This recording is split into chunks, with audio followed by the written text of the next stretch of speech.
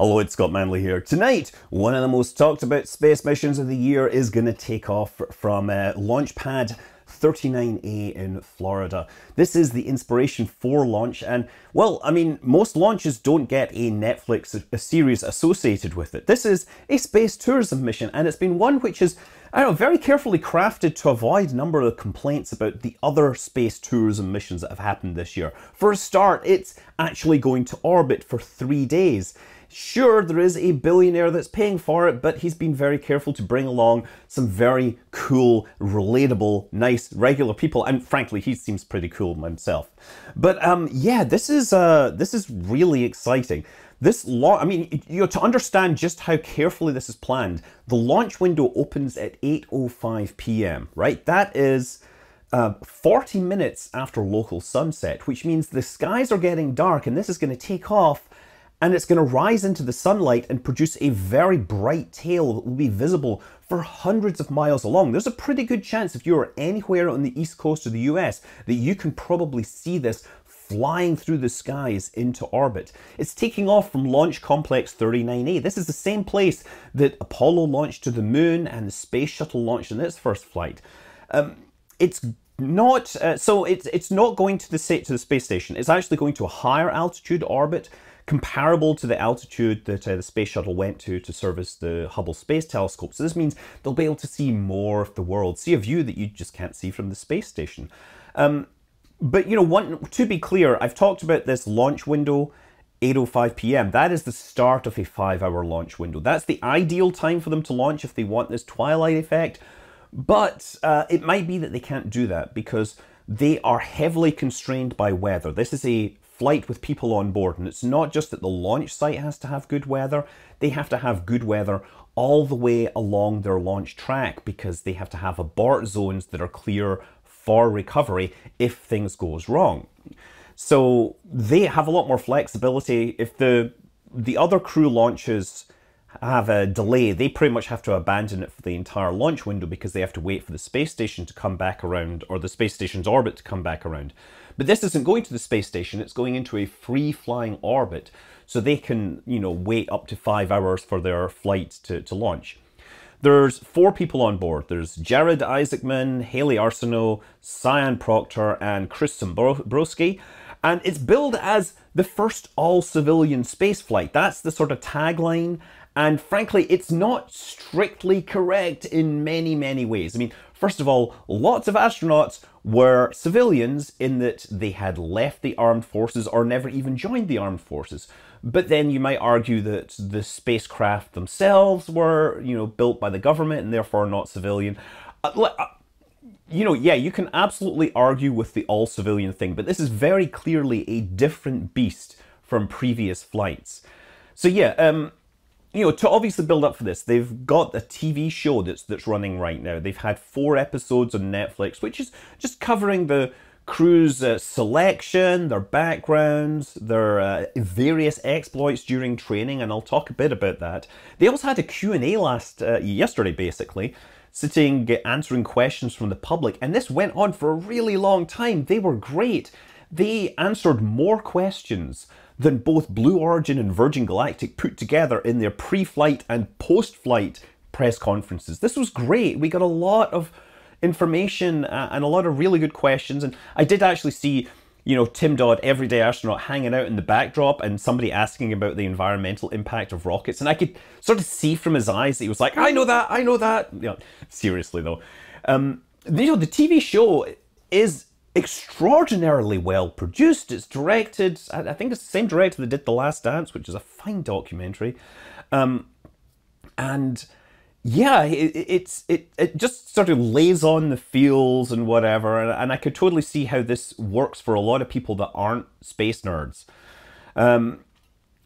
Yeah, I mean, this could easily have been another story about a billionaire spending a lot of money going to space. But there's a lot of, you know, like talking about fundraising. And sure, yes, he could have just spent it all on fundraising and not gone to space. But going to space is really, really cool. And I'm going to say, you know, Jared Isaacman, he also actually has a private air force. So, you know, that if you really wanted to go on the bad side of things, yeah, you could do this. But you look, this is a vastly more complex endeavor than what Richard Branson or Jeff Bezos have done. This is a flight into orbit for several days. It's not something you just turn up, go through the pre-flight training and fly and come back and have champagne. This has required months of training for all the crew. And we've seen team building exercises where they're climbing Mount Rainier, they're flying jet planes, they're doing zero-G flights, and a lot of time on the Dragon capsule simulator going over checklists and training so that they can handle every eventuality. They've done like 12-hour, 30-hour simulated flights starting from launch all the way to landing.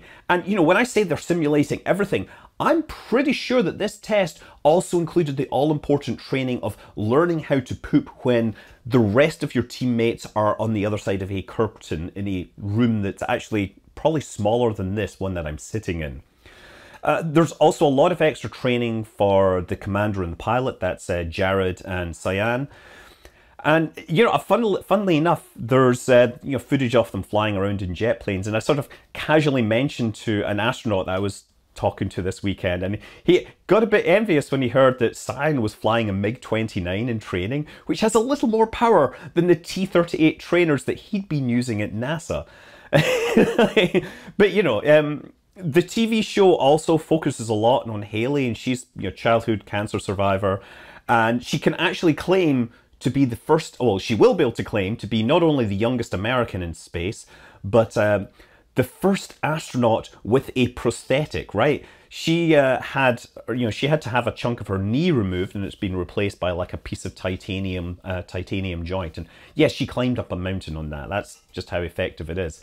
I also thought it was kind of cool that when she's flying in the back seat of the plane, you hear her just saying, "So I want you to pull as many G's as possible." And you get some nice shots of her, like just the skin pulling off her face at like 8G, but she's like, "Great, my prosthetic works at 8G. I'm gonna have to tell my surgeon, the new data point."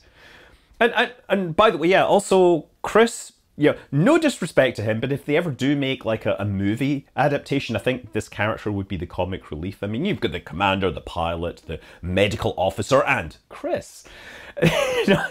He had severe motion sickness in the centrifuge and all that, but like, I'm under no illusions. He's a space geek, he's a space nerd, like me and many of you.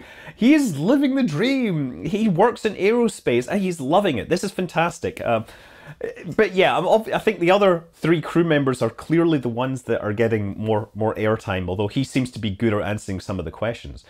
Now, in terms of the mission hardware, it's pretty much a regular Dragon spacecraft. There's no real major modifications to it to make it a tourism version, except the docking adapter. So it's not going to the space station, right? It's going on this free flight, which means it doesn't need a docking system. So they've replaced that with an observation dome, which is, I believe, will be the largest single window ever flown on a spacecraft. And it's amazing that this was apparently put together in 6 months. It started out as a sort of rough idea. It was fleshed out very quickly into a design, built, tested, and fitted. I think the dome, so that it has 2 layers of, it's plexiglass, I believe, or acrylic, right? And I'm pretty sure they could just go to an aquarium supplier, like an industrial scale aquarium supplier, and buy these things pre-made. So they probably, this is probably the same hardware that you'll find at like your big scale aquarium. Obviously, they have to create different kinds of seals, and yeah, aquariums have to handle higher pressures as well. But plexiglass isn't exactly a high-tech material anymore. They've been using it in planes since World War II. But I mean, to be clear, it is a type of plastic, and it's not going to be able to handle re-entry. So they have the nose cone that folds over it, and on the inside there's a hatch. Now, I know there's a if the nose cone doesn't close properly on the Dragon, they have a way to eject the nose cone. So in that situation, you need the hatch on the inside as well, because that dome won't survive the heat of that. Apparently the nose cone, as it folds up as well, there's going to be a camera on the inside that looks out, so they'll have views of the people looking at the Earth and viewing things.